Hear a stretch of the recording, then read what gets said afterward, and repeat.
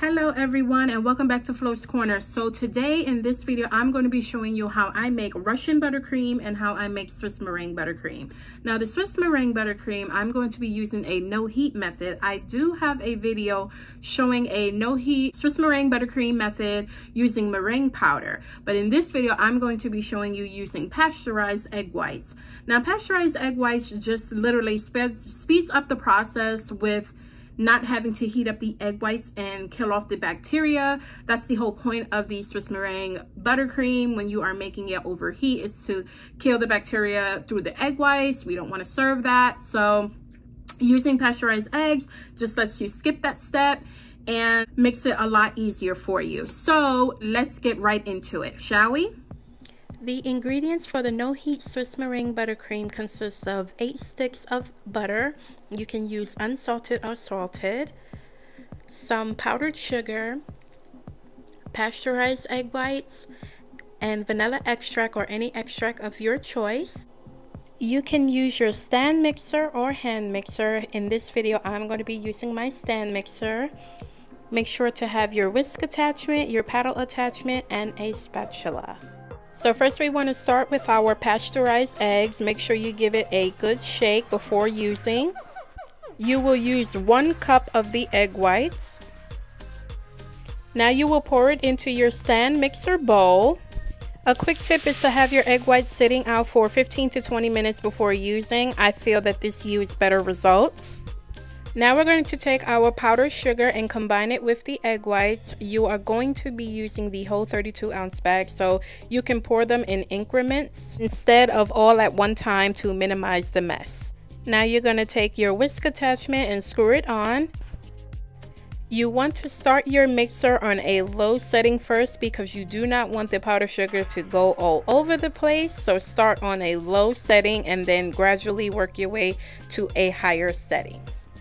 You want to continue mixing until all the powdered sugar is incorporated, and then you are going to let the mixture mix for about 10 minutes until you get stiff peaks.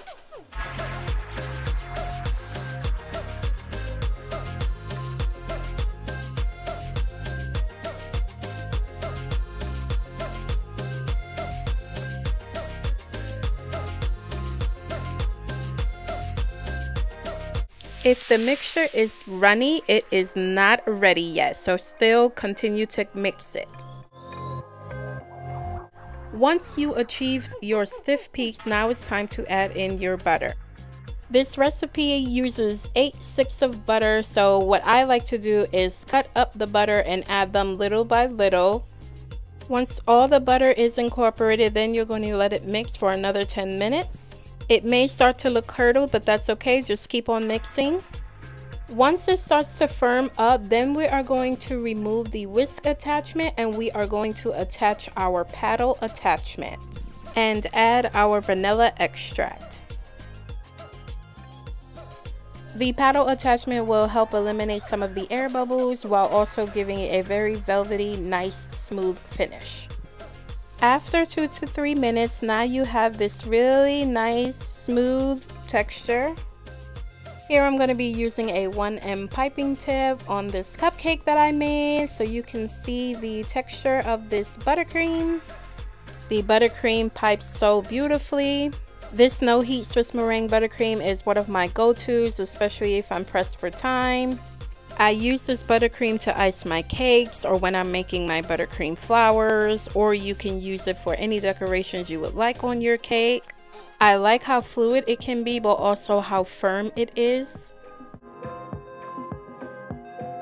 Now we will move on to our Russian buttercream. And for the Russian buttercream, you're going to need 2 sticks of butter, salted or unsalted, some vanilla extract, and a can of sweetened condensed milk. You want to add your butter to the bowl. This recipe works well when your butter is at room temperature versus being cold or chilled.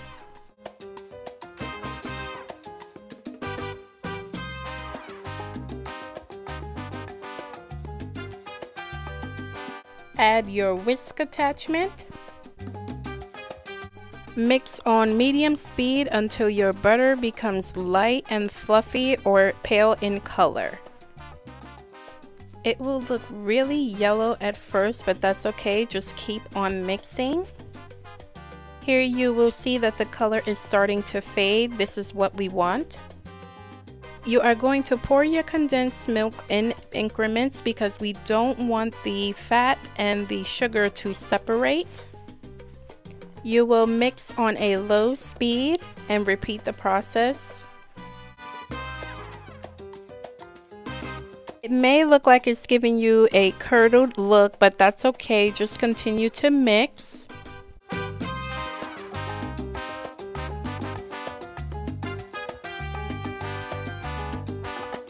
Once it's firm, I like to remove my whisk attachment and add my paddle attachment. Here I'm going to be adding the vanilla extract. You're only going to mix this on 1 minute with the paddle attachment. And now you have very smooth and creamy Russian buttercream.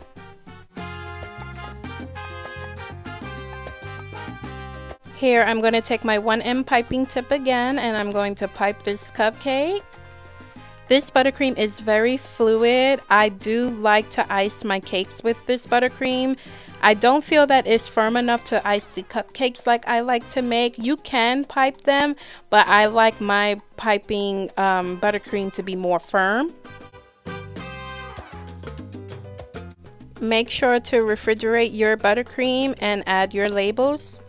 On the left we have our Swiss meringue and on the right we have our Russian buttercream cupcakes.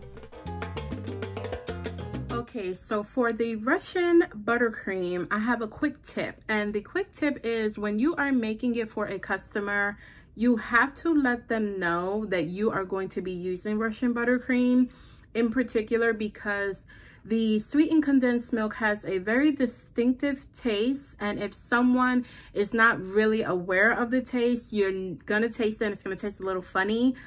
Me personally, I do like sweetened condensed milk. For some others, they may not, and also you have to worry about people if they're lactose intolerant or however. So the Russian buttercream does have that sweetened condensed milk taste. If the person that you are making this cake for does not know that, that may be a thing. So please make sure when making your Russian buttercream that you disclose that information to your customer. So my views on the Russian buttercream is that it is a very nice fluid consistency that's wonderful when you are icing cakes. It goes on very nice, very smooth. It's easy to wrap around the cake and things like that. But for me, I do not like the consistency when piping cupcakes like floral cupcakes or even the swirl cupcakes. To me, I just feel like it's too loose of a texture to actually sit on the cupcake. I've even tried it where I piped and I put it right in the fridge and